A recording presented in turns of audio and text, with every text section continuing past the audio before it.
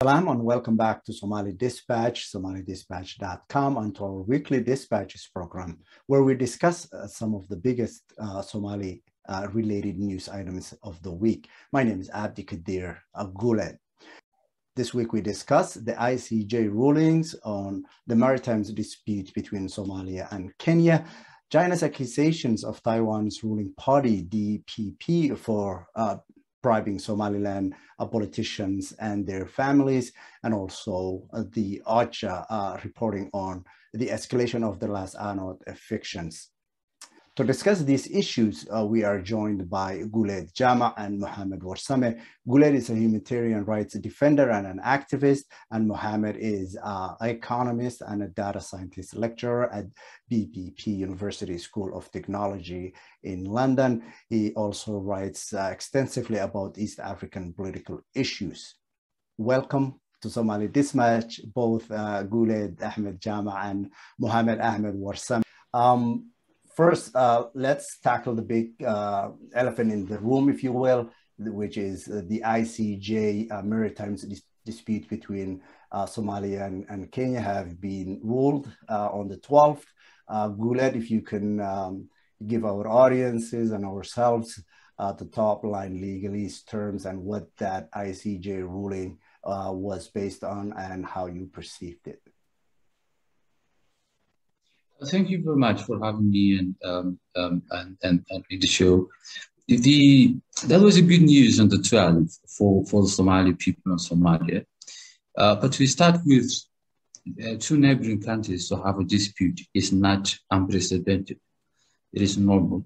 And it's one of the reasons the ICJ was first established. The ICJ predominantly decides on cases between sovereign states. And the reason is to prevent and avoid violence and war between countries. Previously, neighboring countries or any other states, when they have a dispute, they used to resort to war, and that has left catastrophic wars in the world. Then the ICJ and the United Nations in general and these different agencies are there to solve these disputes. Africa generally has not eliminated its maritime borders. Therefore, it's not also an issue between only Kenya and Somalia, but an issue that will be happening either through negotiations or otherwise in many parts of Africa.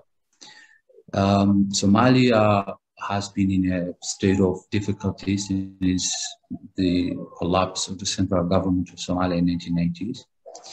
And apparently Kenya wanted to take some maritime areas from Somalia. I believe they're trying to take advantage of the circumstances to Somalia as a country is now. But under international law, countries can negotiate or go to mediation, arbitration, or adjudication. Kenya and Somalia first tried to resolve the problem through negotiations. Negotiations didn't work. Then Somalia went to court. The court had both parties.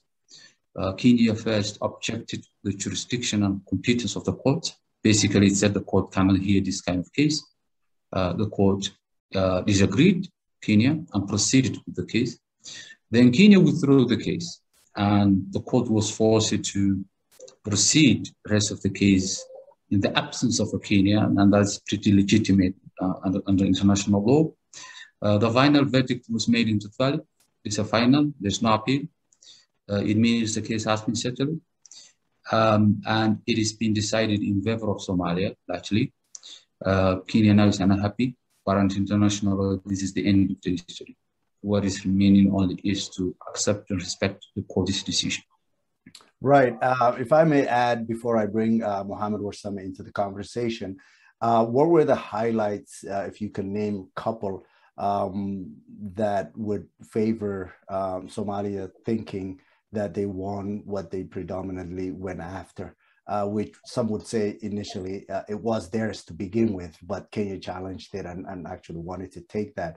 What were the nuances in that ruling that you can highlight here? The argument of Kenya was to have to draw a parallel line, and that's what the court rejected, and that's what court Somalia disputed in the case. Somalia wanted equidistance line. The court accepted that, but it made a little adjustment on the basis of equity. The court said Kenya might become cut off or enclave if the equidistance line is drawn. Therefore, little adjustment is made.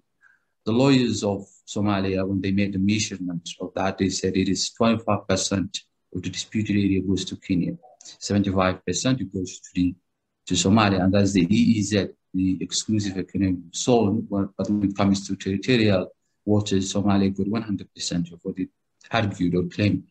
Therefore, it is a success for Somalia. It is simply having a dispute with someone.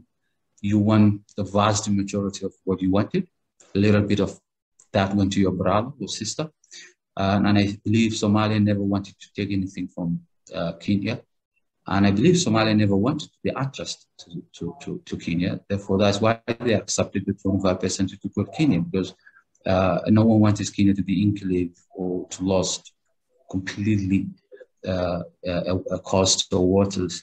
And one of the reasons that happening is the way the border between Kenya and Tanzania was delimited, because Tanzania has islands. And through that, when equidistance line was drawn, it curved towards Kenya.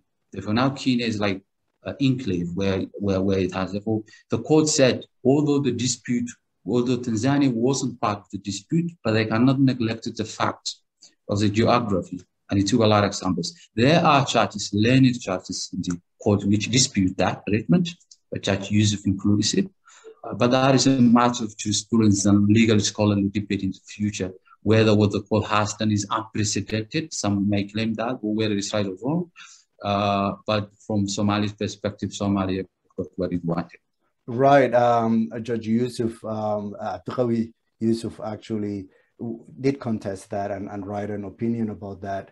And, it's true the way, Tanzania's water, if you will, sea borders are drawn, it would have came contact with Somalia's that would shut out international waters from Kenya. That was the argument, and perhaps remains the argument. But it's interesting to me how Kenya is reacting to the overall decision, and for that, and how Somalis are reacting to it as well. I bring in Mohamed Warsame. Mohamed, your top line takeaways, and it's been an interesting couple of days since the decision. What are you hearing? What jumps at you when you read this and when you saw this? Right. Thank you. First of all, thank you so much for having me today as well. And thank you to Guleid for his legal understanding and interpretation. I was listening to the verdict from beginning to end and, keenly observing the wording that was used. And before I listened to it, I looked at some of the past judgments. And interestingly, I looked at, in the morning, some hours before the verdict was declared, I saw the case between Romania and Ukraine, the Black Sea, also a very, very oil-rich and natural resource-rich region. And it was very, very similar. And I was kind of taken aback, because in the morning I kind of researched into the Romania versus Ukraine, and I saw they have made a political settlement, even in that case as well. So it was not really unprecedented. What is unprecedented is, however, the fact that this judgment had a political connotation. So of course, for us, for everyone who's not from a legal kind of profession, you need to read into UNCLOS, the law of the seas. You need to read into what is the meaning of a continental shelf, what is the meaning of exclusive economic zone, so on and so forth. But in a nutshell, I think what I find quite disturbing as a Somali, even though of course I was pleased that Kenya's arguments were rejected. I was pleased that Kenya's defiance in a way was punished, because they were first of all, they were trying to settle this with Somalia out of court, and they have agreed upon an MOU, a memorandum of understanding, in 2009, after they have reached an agreement with Tanzania on the exclusive economic zone. So, and even though they've reached this memorandum of understanding, they have refused any sort of approach that was made by Somalia for many years during the term of Hassan Sheikh Mohamud. When he was president, they refused any form of negotiation. So they were, in a way, benefiting or trying to benefit from Somalia's fragile situation. So it was the situation of David versus Goliath, a powerful regional player with many connections to the world, and that has already signed off some of the oil blocks. So there are already some explorations and some contracts that have been made. So Kenya is already acting as though it has full legal authority over this disputed territory. And so it was in a way pleasing. But I say only in a way because I think there was also a political judgment involved. So the court has made a decision that had a political dimension. And they argued it on the basis of what was agreed upon in a bilateral agreement between Tanzania and Kenya. So I was very, very surprised. I was shocked in a way, in fact, that they have taken into consideration a treaty between two countries that have voluntarily agreed upon their maritime boundary. And and there's also this element of different sort of geography. So in the case Tanzania between Kenya, of course, the borderline is also kind of tilted towards the southeast, but there are islands off the shore of Tanzania. There are islands which are part of the land territory of Tanzania. So there's a special case between Tanzania and Kenya which should not affect Somalia and Kenya's dispute. It shouldn't have anything to do with that. But of course, they said it is about equity. So they kept repeating an equitable solution to basically reward Kenya for its geography. And Judge Yusuf Abdul Qawi Yusuf has made a brilliant statement with regards to that. He said there was a judicial refashioning of geography. So even though the court has agreed with Somalia that the land border continues with the continental shelf, because of course there's what is called shallow water or the low sea, which is part of the coast, and that's where the border should go. So they've agreed with that. But I don't understand why there was this adjustment, why Kenya has been granted some leeway room to accommodate. And it has to do, in my humble opinion, it has to do with the oil-rich nature of this part of the sea. There are some agreements, and some of the legal team of Somalia have already explained that, some of the oil blocks, there are 7 oil blocks in the region, and one of them went exclusively to Kenya by the adjustment. So I think there is something dodgy going on. And again, it's just my personal view, but even though there was a largely a favorable outcome for Somalia, there is a hidden and problematic dimension which I think deserves to be talked about. And that dimension is, there's the jure, there's the legal element, and there's the de facto, the factual reality. And the factual reality is that Kenya has a navy, a powerful navy. Kenya has, already eyed this territory, and it has already got the ability to claim the sea. So if they have a portion of it, what does that mean for Somalia? Can Somalia defend its other portion? Can it, or is there some situation which might disadvantage Somalia? So I think the judgment was a win as well as a loss in a way. So yeah, that's my point. So let's move on to the other news in the headlines, if you will, I should say, which is China accusing Somaliland politicians and their families of receiving bribes and benefiting from the relationship. Go to Guleid, and perhaps if you can give us your analysis on that situation, or when you saw that, what came to mind for you? China is very unhappy that Somaliland has become engaged with Taiwan. It is not happy that Taiwan is in the Horn of Africa and is becoming a force or a fruit on the ground, closer to their Chinese base in Djibouti. Therefore, the relationship between Taiwan and Somaliland has different levels. It is the level of Somaliland and Somalia, where Somalia is not happy with that. But it also has the level of Taiwan and China. It's a rivalry between 4 entities. And And I might not be surprised to see allegations coming from China, because I think China is not happy with the relations between Taiwan and Somalia.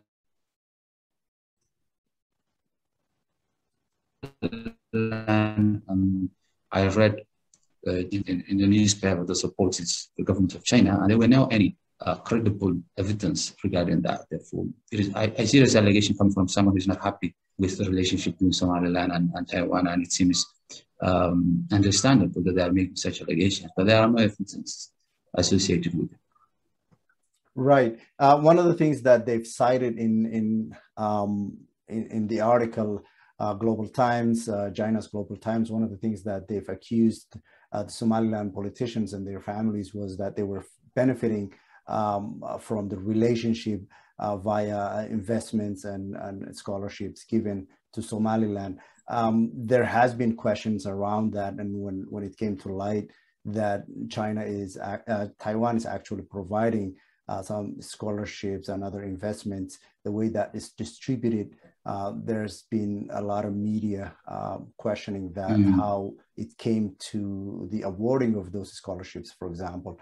Does it ring a bell? Is there anything to what China is saying? Is this a more of a personal relationship than a country to country, political linkage? I think there is nothing special about that. The Somaliland is well known of its lack of transparency and accountability when it comes to how it handles scholarships, but also how it handles trade agreements and other benefits Somaliland is getting from this outside engagement. And that goes to many places. It goes to Ethiopia. Scholarships given by Ethiopia, but also contracts given by the government and the likes. But what the report in the Global Times was alluding was that the somehow saying that Taiwan has poked Somaliland politicians into the relationships, and that's something I think is very hard to swallow. But I would not dispute if these arrangements are mishandled, even if there's no proof. This bit of open secret that these kind of engagements are not properly handled in the absence of lack of accountability, but also I would say lack of independent regulatory bodies in Somaliland that can regulate and govern how these resources are allocated in Somaliland. Therefore, we know not only what we get from the foreign support, but also our budget allocations and things like that, how people are hired by the government. There are a lot of questions how internal issues are running in Somaliland.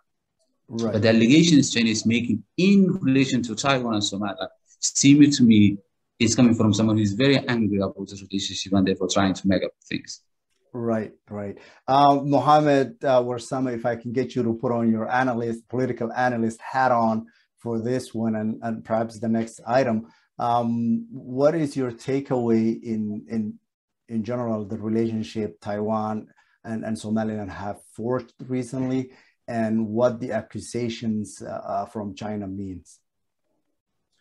Well, I think it is very much a reasonable thing to do for an unrecognized nation to establish connections with other unrecognized nations to advance their interests and to kind of collaborate in the situations that they're dealing with. Obviously, Taiwan has a much more powerful opponent that is laying claim on its territories.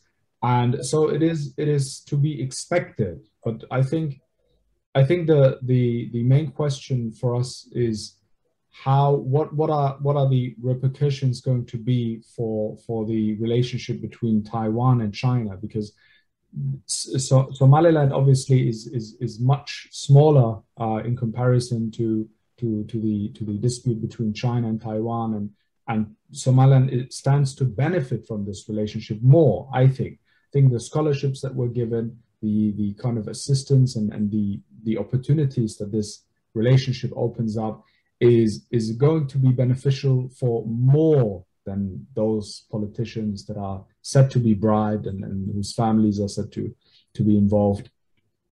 And from my perspective, I think there aren't really any negative consequences for Somaliland, because what does it stand to lose? You see, it doesn't, it is going to gain scholarships, it is going to gain a new ally. And the question is, what will it lose if it engages with Taiwan? Obviously, China is not going to retaliate militarily. It is not going to punish Somaliland for engaging in what is best for its own political interest. So as far as I'm concerned, we can look at it from many perspectives, but the reality is that it is not really consequential. So the ripple effects will be minimal. I don't think if there will be any at all. So it is just a small win for an unrecognized African territory, and for China, it's just a continuation of the kind of the squabbles between China and Taiwan. So I don't really see this having a big impact on the region or on any sort of relationship.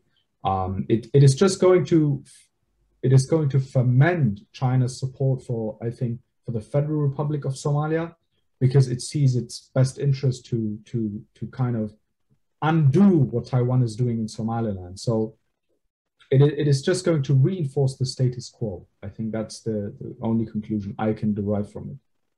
Guleid, in our last discussion point, your reaction to the UN humanitarian agency, OCHA, reporting on the last annual evictions, with a number of evictions escalating from 700 to 7,250 displaced.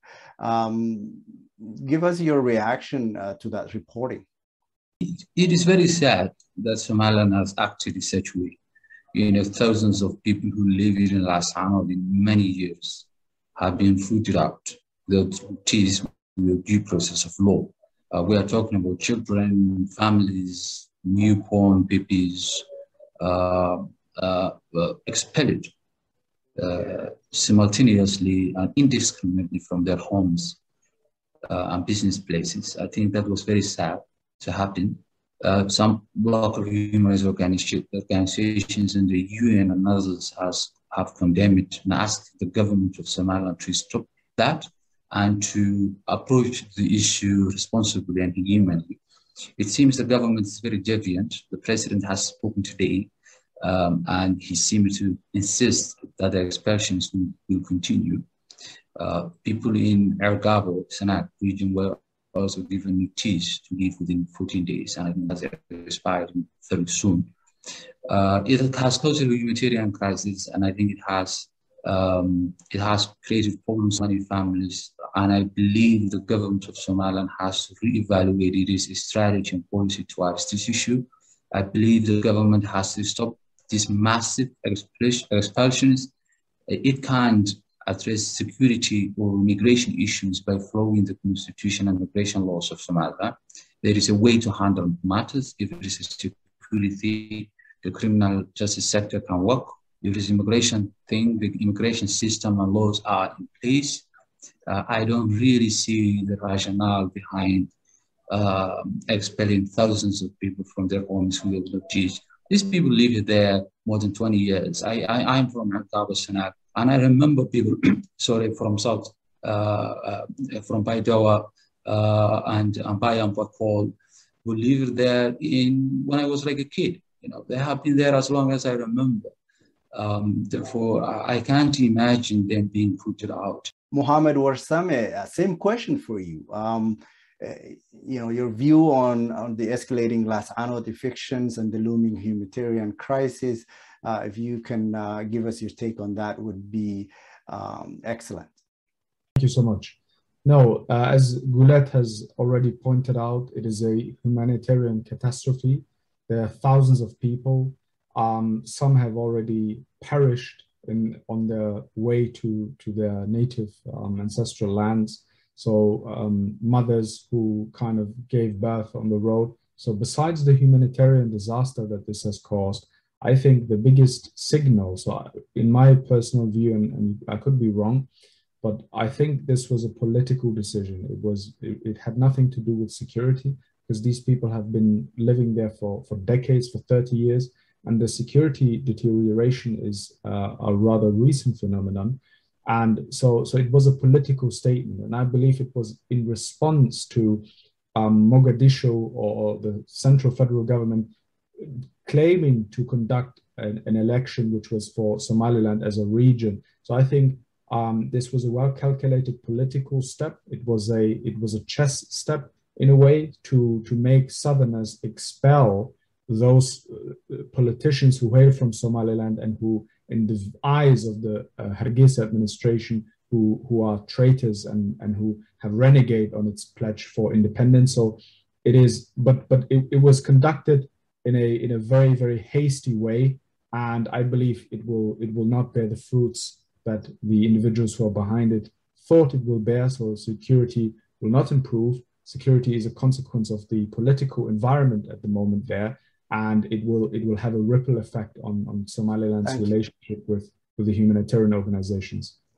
Thank you, gentlemen. Guleid, Ahmed, Jama, and Mohamed Ahmed Warsame, for being part of this week's dispatches. Until next week, take good care. And for the rest of you, please visit somalidespatch.com for an updated news and Somali-related news and information on our website, somalidespatch.com. And please do follow us on Twitter and here at YouTube. Thank you very much, and take good care and have a wonderful week.